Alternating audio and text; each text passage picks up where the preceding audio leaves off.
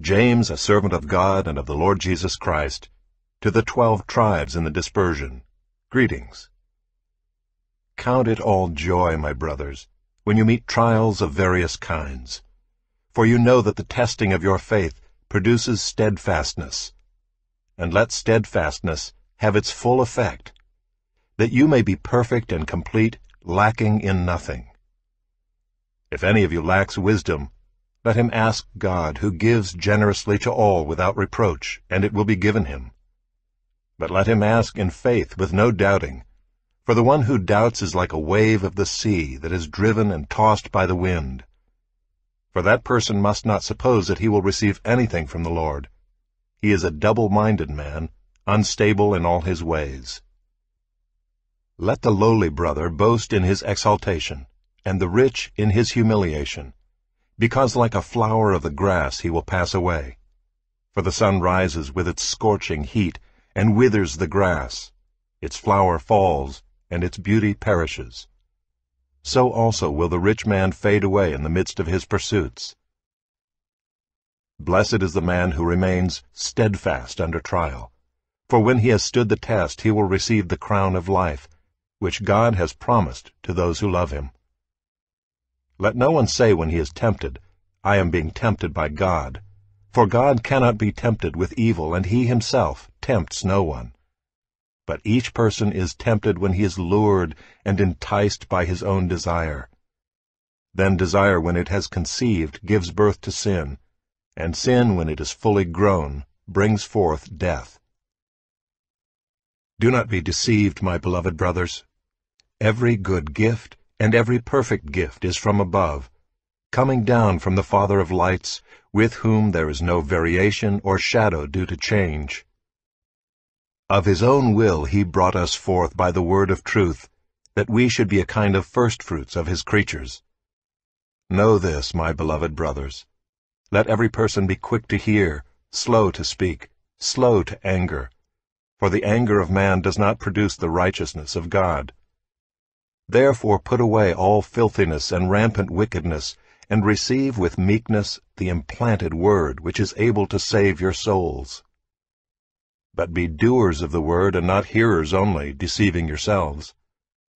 For if anyone is a hearer of the word, and not a doer, he is like a man who looks intently at his natural face in a mirror.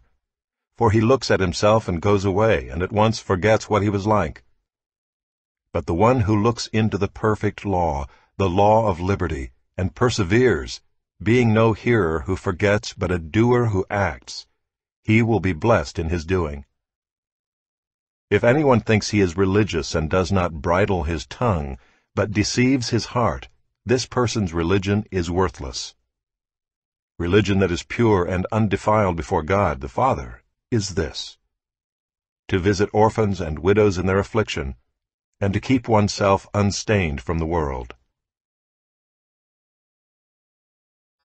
My brothers, show no partiality as you hold the faith in our Lord Jesus Christ, the Lord of glory.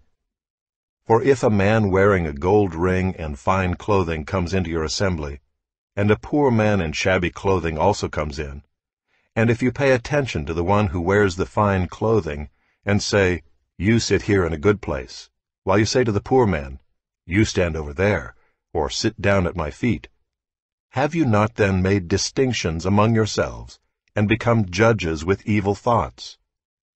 Listen, my beloved brothers. Has not God chosen those who are poor in the world to be rich in faith and heirs of the kingdom which he has promised to those who love him? But you have dishonored the poor man. Are not the rich the ones who oppress you, and the ones who drag you into court? Are they not the ones who blaspheme the honorable name by which you were called? If you really fulfill the royal law according to the Scripture, you shall love your neighbor as yourself, you are doing well. But if you show partiality, you are committing sin, and are convicted by the law as transgressors. For whoever keeps the whole law, but fails in one point, has become accountable for all of it. For he who said, Do not commit adultery, also said, Do not murder. If you do not commit adultery, but do murder, you have become a transgressor of the law. so speak and so act as those who are to be judged under the law of liberty. For judgment is without mercy to one who has shown no mercy. Mercy triumphs over judgment. What good is it, my brothers, if someone says he has faith, but does not have works? Can that faith save him? If a brother or sister is poorly clothed and lacking in daily food, and one of you says to them, "Go in peace, be warmed and filled," without giving them the things needed for the body, what good is that? So also faith by itself, if it does not have works, is dead. But someone will say, "You have faith, and I have works." Show me your faith apart from your works, and I will show you my faith by my works. You believe that God is one. You do well. Even the demons believe and shudder. Do you want to be shown, you foolish person, that faith apart from works is useless? Was not Abraham our father justified by works when he offered up his son Isaac on the altar? You see that faith was active along with his works, and faith was completed by his works. And the scripture was fulfilled that says, "Abraham believed God, and it was counted to him as righteousness, and he was called a friend of God." You see that a person is justified by works and not by faith alone. And in the same way was not also Rahab the prostitute justified by works when she received the messengers and sent them out by another way? For as the body apart from the spirit is dead, so also faith apart from works is dead. Not many of you should become teachers, my brothers, for you know that we who teach will be judged with greater strictness. For we all stumble in many ways, and if anyone does not stumble in what he says, he is a perfect man, able also to bridle his whole body. If we put bits into the mouths of horses so that they obey us, we guide their whole bodies as well. Look at the ships also. Though they are so large and are driven by strong winds, they are guided by a very small rudder wherever the will of the pilot directs. So also the tongue is a small member, yet it boasts of great things. How great a forest is set ablaze by such a small fire! And the tongue is a fire, a world of unrighteousness. The tongue is set among our members, staining the whole body, setting on fire the entire course of life, and set on fire by hell. For every kind of beast and bird, of reptile and sea creature, can be tamed and has been tamed by mankind. But no human being can tame the tongue. It is a restless evil, full of deadly poison. With it we bless our Lord and Father, and with it we curse people who are made in the likeness of God. From the same mouth come blessing and cursing. My brothers, these things ought not to be so. Does a spring pour forth from the same opening both fresh and salt water? Can a fig tree, my brothers, bear olives, or a grapevine produce figs? Neither can a salt pond yield fresh water. Who is wise and understanding among you? By his good conduct let him show his works in the meekness of wisdom. But if you have bitter jealousy and selfish ambition in your hearts, do not boast and be false to the truth. This is not the wisdom that comes down from above, but is earthly, unspiritual, demonic. For where jealousy and selfish ambition exist, there will be disorder and every vile practice. But the wisdom from above is first pure, then peaceable, gentle, open to reason, full of mercy and good fruits, impartial and sincere. And a harvest of righteousness is sown in peace by those who make peace. What causes quarrels and what causes fights among you? Is it not this, that your passions are at war within you? You desire and do not have, so you murder. You covet and cannot obtain, so you fight and quarrel. You do not have because you do not ask. You ask and do not receive, because you ask wrongly, to spend it on your passions. You adulterous people! Do you not know that friendship with the world is enmity with God? Therefore, whoever wishes to be a friend of the world makes himself an enemy of God. Or do you suppose it is to no purpose that the Scripture says, "He yearns jealously over the Spirit that He has made to dwell in us"? But He gives more grace. Therefore it says, "God opposes the proud, but gives grace to the humble." Submit yourselves therefore to God. Resist the devil, and he will flee from you. Draw near to God, and He will draw near to you. Cleanse your hands, you sinners, and purify your hearts, you double-minded. Be wretched, and mourn, and weep. Let your laughter be turned to mourning, and your joy to gloom. Humble yourselves before the Lord, and He will exalt you. Do not speak evil against one another, brothers. The one who speaks against a brother or judges his brother speaks evil against the law and judges the law. But if you judge the law, you are not a doer of the law, but a judge. There is only one lawgiver and judge, He who is able to save and to destroy. But who are you to judge your neighbor?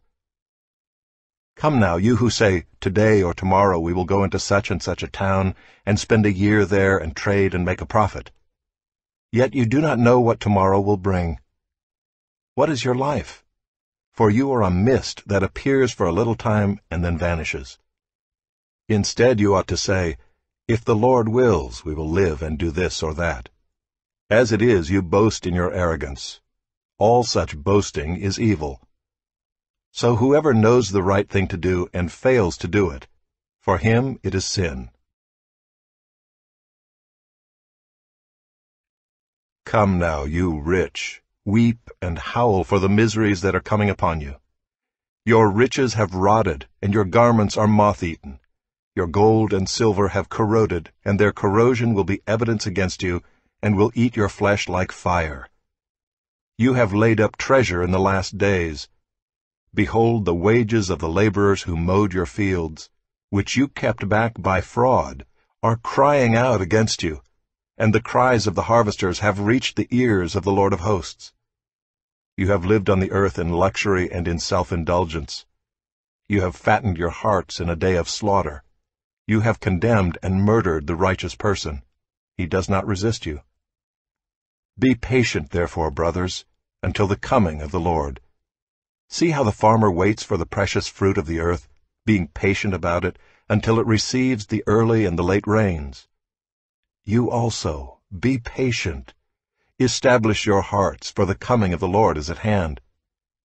Do not grumble against one another, brothers, so that you may not be judged. Behold, the judge is standing at the door. As an example of suffering and patience, brothers, take the prophets who spoke in the name of the Lord. Behold, we consider those blessed who remained steadfast. You have heard of the steadfastness of Job, and you have seen the purpose of the Lord, how the Lord is compassionate and merciful. But above all, my brothers, do not swear, either by heaven or by earth, or by any other oath, but let your yes be yes, and your no be no, so that you may not fall under condemnation. Is anyone among you suffering? Let him pray. Is anyone cheerful? Let him sing praise. Is anyone among you sick? Let him call for the elders of the church, and let them pray over him, anointing him with oil in the name of the Lord. And the prayer of faith will save the one who is sick, and the Lord will raise him up. And if he has committed sins, he will be forgiven. Therefore confess your sins to one another, and pray for one another, that you may be healed. The prayer of a righteous person has great power as it is working. Elijah was a man with a nature like ours, and he prayed fervently that it might not rain, and for 3 years and 6 months it did not rain on the earth. Then he prayed again, and heaven gave rain, and the earth bore its fruit. My brothers, if anyone among you wanders from the truth, and someone brings him back, let him know that whoever brings back a sinner from his wandering will save his soul from death, and will cover a multitude of sins.